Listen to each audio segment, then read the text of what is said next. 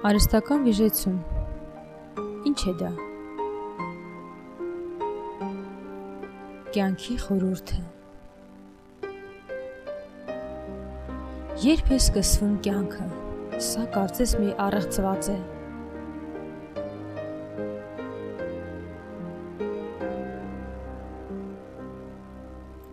Հոգիդ կուղարկես ու նրան կստեղծվեն, ու երկրի երեսը կնորոգես։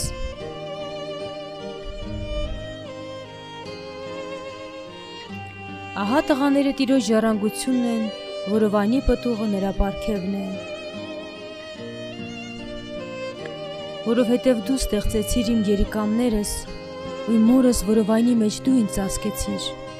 կուհանում եմ քեզանից, որ ահավոր ու զարմանալի կերպով ստեղծվեցի։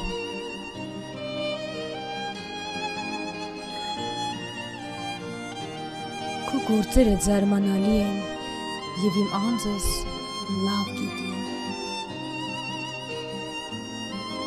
Իմ գոյությունս չծածկվեց քեզանից, երբ գաղտուկ տեղը շինվեցի երկրի խորությունների մեջ, ճարտարությամբ կազմվեցի։ Քո աչքերդ իմ անկատար կազմվածքս տեսան, ու անդամներից բոլորը քո գրքիդ մեջ գրված էին, որոնք ժամանակին պիտի կազմվեին, և դրանցից ոչ մեկը չկար։ Ես քո վրա հաստատվեցի արգանդից, մորս որովայնից իմ պաշտպանս դու ես, իմ գովությանս առարկան դու ես։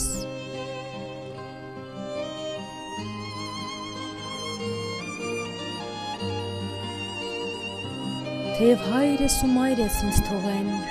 բայց Տերը ինձ պիտի ընդունի։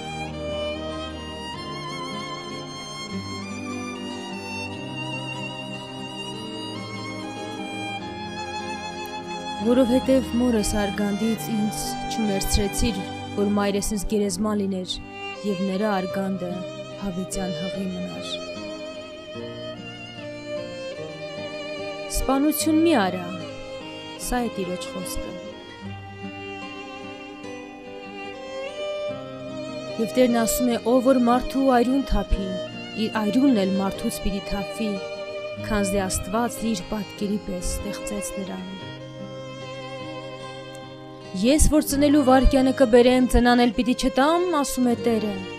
Ես, որ հղիանալ կարտոնեմ, արգանդը պիտի կոցեմ, ասում է քո Աստվածը։ Կյանքի խորհրդավորությունը։ Առաջին օրում սպերմատոզոիդը միաձուլվում է ձվաբջջի հետ և ձևավորում է պտղաձուն։ Ավելի փոքր է այն, քան աղիհատիկը։ Նոր կյանքը ժառանգում է 23 քրոմոսոմ, ամեն մի ծնողից։ Միասին կազմում են 46 քրոմոսոմ։ Այս մեկ բջիջը պարունակում է մարդու զարգացման գենետիկ նյութի համալիրը, երեխայի սեռը, մազերի և աչքերի գույնը, հասակը, մաշկի գույնը։ 3-4 օրվա ընթացքում պտղաձուն ճանապարհորդում է ֆալոպյան փողերով դեպի արգանդ, որտեղ արգանդի պաստառը, այսինքն շերտերը պատրաստ են ընդունելու բեղմնավորված բջիջին պատվաստման համար։ 5-ից 9 օրվա ընթացքում պտղաձուն ներդրվում է արգանդի հարուստ պաստառում և սկսում է սնուցում ստանալ։ 10-ից 14-րդ օրում զարգացող սաղմը իր ներկայության մասին ընկերքի քիմիական նյութերի և հորմոնների միջոցով ազդանշան է տալիս, արգելակելով մոր դաշտանային ցիկլը։ 20-րդ օրում ուղեղի, ողնուղեղի, այսինքն նյարդային համակարգի հիմքերը արդեն ձևավորված են։ 21-րդ օրում սիրտը սկսում է բաբախել։ 28-րդ օրում ողնաշարն ու մկաներն են ձևավորվում, բազուկները, վերջույթները, աչքերը և ականջները սկսում են հայտնվել։ Արդեն մեկ ամսում սաղմը 10,000 անգամ պտղաձվի նախնական չափերից մեծ է և արագ զարգանում են։ Սիրտը պոմպի պես աշխատում է և այրան շրջանառության համակարգի միջոցով ավելացնում է այրան քանակը։ Պլացենտան ձևավորում է յուրահատուկ պատնեշ, որը մոր այրունը առանձնացնում է և թույլ է տալիս, որ սնունդը և թթվածինը անցնեն սաղմին։ 35-րդ օրվա ընթացքում ձեռքի վրա կարելի է տարբերակել 5 մատները։ Աչքերը մքանում են և սկսում է պիգմենտ արտադրվել։ 40-րդ օրում ուղեղի ալիքները կարելի է որոշել և գրանցել։ 6 շաբաթական։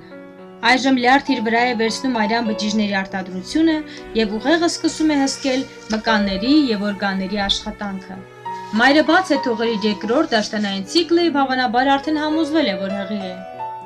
7 շաբաթական հղիության ընթացքում սաղմը սկսում է ակամայից շարժվել, ձևավորվում է ծնոտը, լնդերի մեջ ատամների ֆոլիկուլները ներառյալ։ Շուտով զարգանում են կոպերը, լուսազգայուն աչքերը, պաշտպանելու համար, եւ 7-րդ ամսին աչքերը բացվում են։ 8 շաբաթականում սաղմն իր չափերով մի փոքրիկ ավելի է, քան մատնաչափը։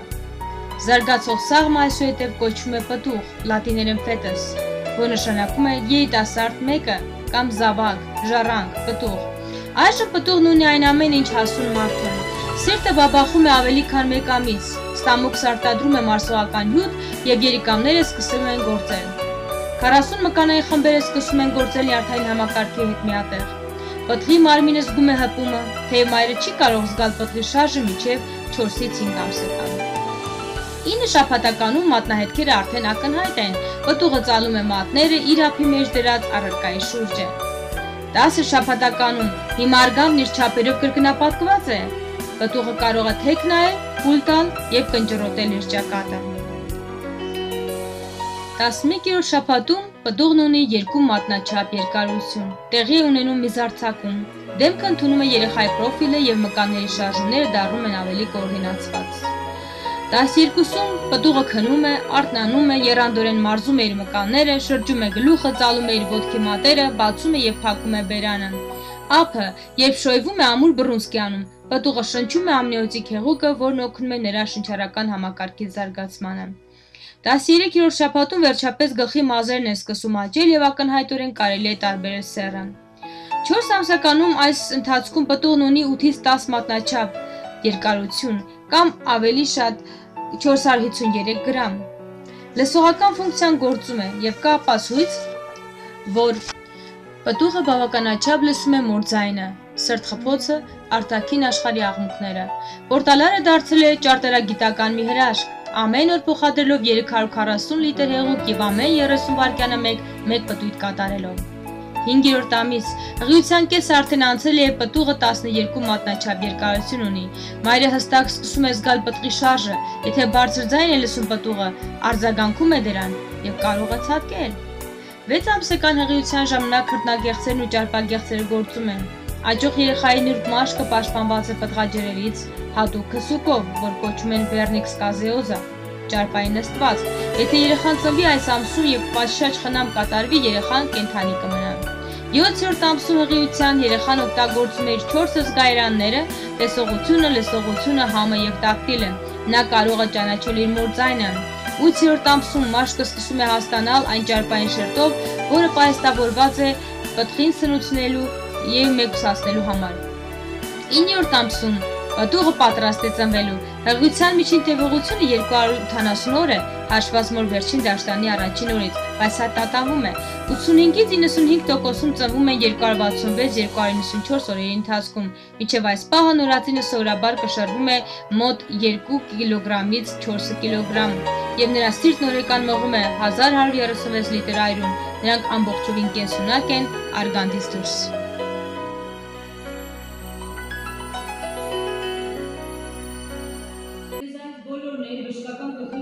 Եվ բոլորը լավ գիտեն ինչպես է կատարվում արհեստական, հղիության արհեստական դադարեցում կամ ասում են արհեստական բուժում։ Ոչ մեկ չէ ցանկանա, որպեսզի իր մարմնի վրա վնասներ հասցնեն, բայց շատ գեղեցիկ ձևով, պարզապես սեռը չցանկանալով կամ այդ ընթացքում սոցիալ պայմաններին չհամապատասխանելով կամ այդ ցանկության կարող են հեշտությամբ ես հետո դա ասու տված կյանք, դա մենք չի ճիշտ է, մենք պահում ենք մեր որովային շնչումը, ուգնում ենք, բայց դա աստու տված և նա պետք է ծնի, համաձայն չեք ինձ։ Այն երեխան, որ ճանապարհ ունի աշխատանքելու, նաև ունի իր, ինչպես ասում են, հզմատը և առաքելությունը ապրելու, գոյատևելու և շատ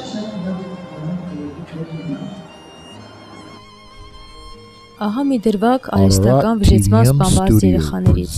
Ararat TV-ում ստուդիան ներկայացնում է ընտրության կողմից։ Ով իրավունք ունի սպանություն ընտրելու։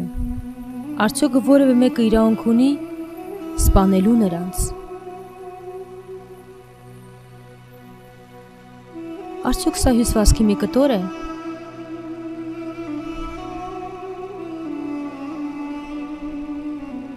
Ում եղբայրներն ու քույրերն ու բարեկամներն են։ Does a woman have the right to choose to have an Եթե abortion? կինը իրավունք ունի ընտրելու If արհեստական վիժեցում, a woman has a right to choose to have an abortion, she's choosing to kill her unborn baby. նա ընտրում է իր չծնված երեխային If it's սպանել։ okay to kill an unborn baby, Եթե դա նորմալ it's բան է also a human համարվում being. չծնված Is it not երեխային okay սպանելը, also to kill a born baby? ուրեմն about a նորմալ է teenager? համարվում նաև ծնված երեխային How about an old սպանելը։ man? Ինչ կասենք a պատանիի young man? մասին,